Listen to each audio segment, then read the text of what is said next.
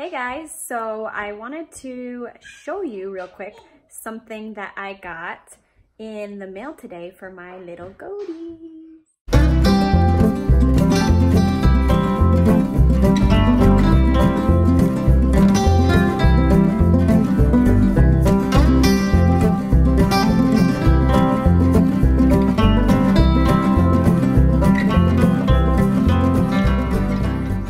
I'm super excited to open this package I got in the mail today.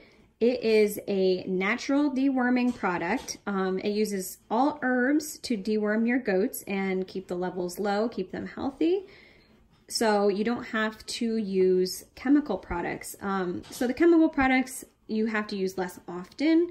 I think it's like once every 6 months or so. Whereas this, you have to use a little bit more frequently. I can't remember exactly. I think maybe once a week. I don't know. I'll figure it out and let you guys know for sure. But it's super exciting because you don't have to use any chemicals. It's all herbal, super healthy for your goats, and keeps those worm levels down. Okay, so this is so cool. I opened up the package. You can see it's from Molly's Herbals Natural Care for Animals. This is the complete herbal worm formula kit. And it kind of just tells you what it contains. Here's her information if you guys want to check her out for yourself. I highly suggest you do. So basically there's 2 formulas, and it shows you how to use them, when to use them, how much to use, and all that jazz. And then she also gives you this cool little record chart, so you can keep record, make sure you're giving enough, not too often, all that stuff. So here's my 2 formulas, and we'll open them up in a little bit and I'll let you kind of see what they look like.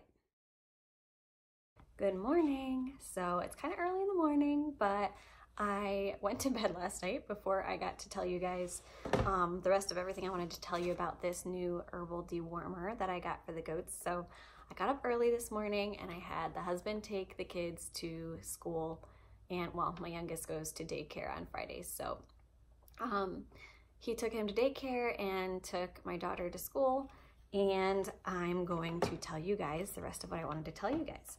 So I truly took some time to look over and read the directions and paperwork this morning so that I could give you guys an accurate description of what this is and why it works and how to use it. So again, this is from Molly's Herbals, Natural Care for Animals. Okay, so it's all herbs, like I said. The first formula is wormwood, garlic, fennel, and black walnut. The second formula is garlic, cucurbita. Feel free to laugh at me if I just totally butchered that. Cucurbita pepo, mugwort. I feel like I'm in like Lord of the Rings right now or something reading these off. Fennel, hyssop, and thyme. Those are the herbs that are used in both of these formulas, okay? These work by expelling the worms from the body. The worms actually hate the herbs so much that they'd rather leave the host than stay there with the herbs. If it doesn't kill them first, they will actually decisively leave the goat, which is so cool because they're just like, no, I don't like these herbs. I don't want to be here. Get me out. It also works by building the animal's immune system, which is really, really neat, guys, because a lot of the chemical and drug products out there for deworming goats, they don't have any immunity building properties. In fact, they probably hurt the goat's immune system. And a lot of times the worms actually can build a resistance to the chemical or the drug that is supposed to push them out. So sometimes they end up not even working anyways if you've used them a lot, if you've had to use them very often, if it's a really, really bad infestation. Sometimes they build a resistance to it and it doesn't work anymore. There is no evidence that the worms have been building a resistance to these herbal remedies.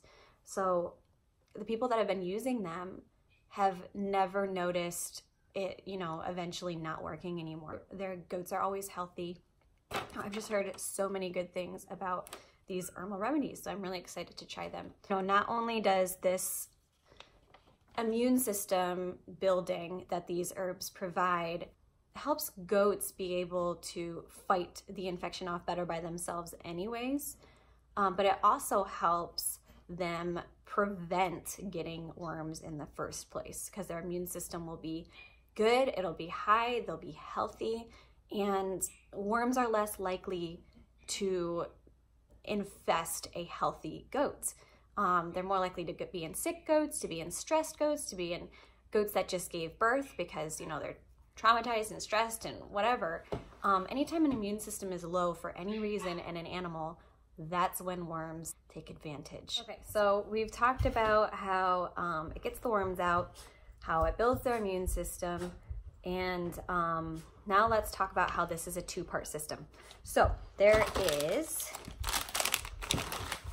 formula number 1, which is woodworm combination, or I'm sorry, wormwood, not woodworm. Wormwood worm combination. Okay, I'll show you that. See that? And then there is formula number 2, which is weekly worm formula and tonic. See that? All right. So the dosage for a miniature goat is 2 teaspoons. So these are the dosages for an adult goat. She says she doesn't give her kids an adult dose until they're about 2 months old. So, you know, just give them less when they're babies. Be careful. Maybe give them, like, there's dosages on this paper for like dogs, cats, rabbits. So if you can kind of go by that and do it for, you know, the size, the baby goat is going to be smaller, so they should have less. I'm not going to go through every single little detail on this paper because if you order this, you can read it for yourself. It's pretty self-explanatory, easy to understand, but basically formula number 1, you're supposed to give once a day for 3 days in a row, and then you repeat that every 6 to 8 weeks. The only time you would not do that with this is if you have a pregnant goat. Pregnant goats should not have this because of the wormwood. Herbalists just don't recommend people or animals that are pregnant to ingest wormwood. If they are pregnant, you would instead do that 3 days in a row with formula number 2, okay? So 3 days in a row, every 6 to 8 weeks. Formula number 2, you give to your goats once a week, okay? In conjunction with formula number 1. So you gave the formula number 1 for 3 days, and that week you do not give formula number 2. And then for once a week for the 7 weeks in between, you give formula number 2. Then you do the 3 days again with formula number 1. So if your goat is pregnant, do 3 days in a row of formula number 2, and then do it once a week. Formula number 2 is perfectly safe while your goat is pregnant, while your goat is lactating, all that jazz. But right after your goat gives birth, do the 3 days of formula number 1, like right after, because they really need it right after they give birth, okay? And the only thing is, because wormwood is not recommended for pregnant or lactating women, when you milk your goat, it's fine for the babies, okay? It's fine for the babies to drink the milk with this. But if you are milking your goat and saving the milk, the only thing she recommends, she says it's perfectly okay for adults to drink or adolescent kids, but a very young child, like 6 months or younger, you may want to not give them the milk right after you've given that formula number 1. Give them milk that has only been, you know, after the 3 days of doing this, when they're only on formula number 2. Okay, it's not, there probably isn't an issue with it, but it's one of those things that you'd just rather be safe than sorry, all right? So basically, you know, this is just ground up herbs. You shake it, it's like a powdered formula. How to administer it to them, you can either just sprinkle it on top of their food, but some goats are gonna be finicky with that, or other animals, whatever animal you're using this for. So she does have cool little websites here you can go to look up recipes for little like dosage balls she makes. She makes like slippery elm dosage balls for her kids, her kid goats, let's be clear on that. And she makes peanut butter dosage balls for her dogs. So there's a couple options you can do if your goat is finicky about eating it just powdered on top of your food, their food, sorry. If either of those still aren't working, you can always drench them. Just use a syringe, mix it with water, and put it in their mouth and make them drink it, okay? There is options if your goat is like, you know, takes one whiff of it and decides they don't want to eat that on top of their food. I'm gonna try just mixing it in their grain first because they chow down that grain like nothing else. I don't think that they will be finicky about it, but you never know. So that's how I'm gonna try it. I'm gonna start today because I got my goats about, let's see, I got them in the beginning of October and it's November 1st. So I've had them about a month. And both the places I got them from did say that they had been wormed already, but I don't know. I checked their eyelids yesterday, which is a trick you can do to see the coloring of, like, you know, the inside of their eyelid. If it's like a dark pink to red, then they're good. That means that they don't have very many worms. You don't need to treat them. Now, this is more of a test for the chemical treatments. The herbs you should treat no matter what, because it's a preventative. They're healthy to give all the time. You're not putting chemicals in your goats every 6 to 8 weeks. They're natural herbs. So no matter what your goat's eyelids look like, do the herbs. What I'm trying to say is I think I need to start this now with my goats because I checked their eyelids yesterday and they're kind of like a medium pink. It wasn't dark pink, but it wasn't quite pale pink. It's kind of right in between. And when it's pale pink, it's kind of urgent. It's kind of like get your goats a dewormer quickly. And when it's like white or almost white, it is like extremely urgent. Like your goat is probably dying, okay? So seems they're kind of right in the middle. They definitely need to be wormed. So I'm gonna go ahead and give that to them today and see how they do. And I'll let you guys know how the experiment goes. Deworming the goats day. Hooray.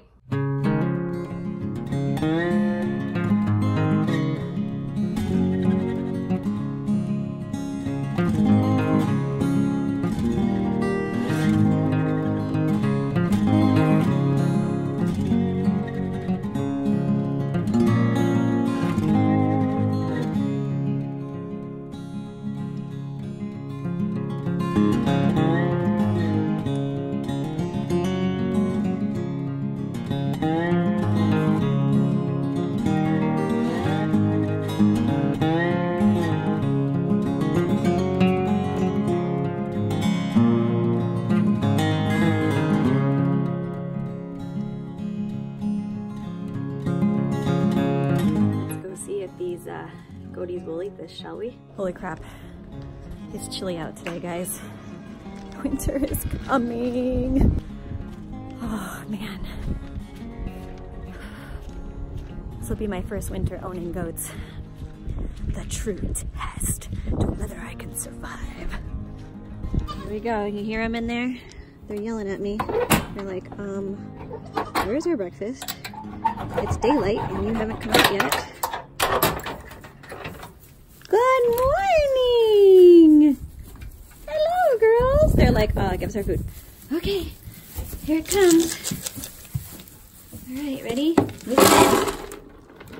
All right, you both share now because you both got to get this stuff. I'm gonna kind of mix it up. Hopefully they'll eat it because it's kind of like, I maybe should have poured it in there first and then sprinkled it on top, because I don't know if they're gonna like lick it off the bottom. Hi, Pepper. She's like, what is this stuff in my food, Mom? I don't think she's a fan. Hello. Hi.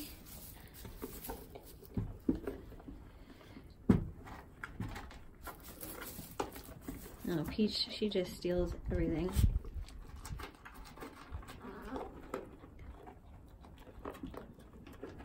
You gotta eat it, Pepper. I might have to get a syringe and drench it just because I didn't think about the fact that it, I mean, I could try pouring it on top tomorrow, but I didn't think about the fact that when you mix it up like that, it's gonna pour, all go down to the bottom, and who knows if they're gonna really lick it off.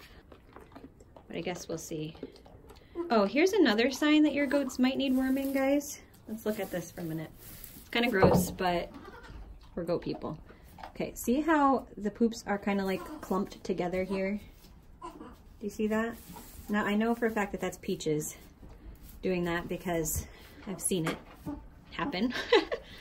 So sometimes that can be another sign that your goats need to be wormed. So just thought I'd throw that in there. But you guys are not very happy about that stuff, are you? She just sneezed. Keep eating it, girls. Pepper especially is not thrilled. They are eating it though. They're just not quite as excited over it as they usually are. Plus I think they're smelling it and it's making them sneeze. I figured I'd show you guys while I'm here too. Do you see this right here? I can't see it very well. I don't think she's gonna really let me show you, but so right there, she had an abscess. I noticed it a few weeks ago and then I had vets come out and take a look at it because even though, you know, the owners told me that they were from a clean herd and the family was tested and everything, they were babies, so they had never been tested for, you know, CAE and CL and all that kind of stuff. So I wanted to have a vet come out and take a look at it just in case. But it was right where she had gotten her CAE shot. So I was pretty sure that it was just a abscess from the vaccination site. And luckily the vets pretty much confirmed that for me. You know, they took out some of the liquid and the pus. It was pure white. It wasn't green at all, which would indicate possible CL. It wasn't in a lymph node spot, which CL presents itself in the lymph nodes. And that's where the abscesses usually form. So they assured me it was not CL and it was just an abscess from where she had the CAE shot. And it has gone down considerably since then. It's just a tiny little bump now. But I just wanted to show that to you guys because abscesses are, you shouldn't really overlook them. You should have them looked at unless, you know, like if you gave a shot and like 2 days later an abscess forms in that exact spot, then you can be pretty dang sure that's what it is. But they definitely can be very infectious, dangerous, and can spread through your herd very quickly, especially if it is CL. So it's always a good idea to get them checked out just to be on the safe side. So that's what was going on with Pepper. And she's all good, so that's good. So guys, I wanted to show you, well, hi, hello. They do a pretty good job at eating that all down. There's only a tiny bit. Hi, Pepper, get out of there, you silly goat. There is like a tiny bit left stuck to the bottom, but not a lot. I mean, I would definitely say they eat the majority of that dewormer. Now, of course, when I have more than 2 goats someday, and look, they're licking it right now. They're licking it off the bottom, so that's good. Like I said, when I have more than 2 goats someday, I will probably have to give it to them differently so that I know they're all getting a decent amount of it. But yeah, that does work. If you only have a few goats, I'd say that method, as long as your goat's not too picky, works okay. And somebody's been pooping in the baking soda. So, who did that? Who pooped in it? I guess I'm gonna have to get you guys some new baking soda, huh? Yep. Oh, hi. You're not supposed to be climbing on me, you little pickle.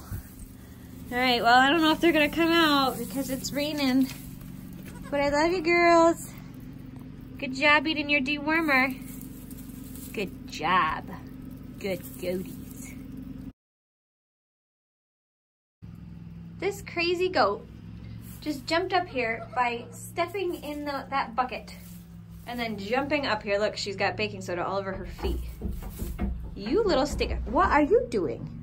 You two are being naughty. I still love you. I still love you. Of course.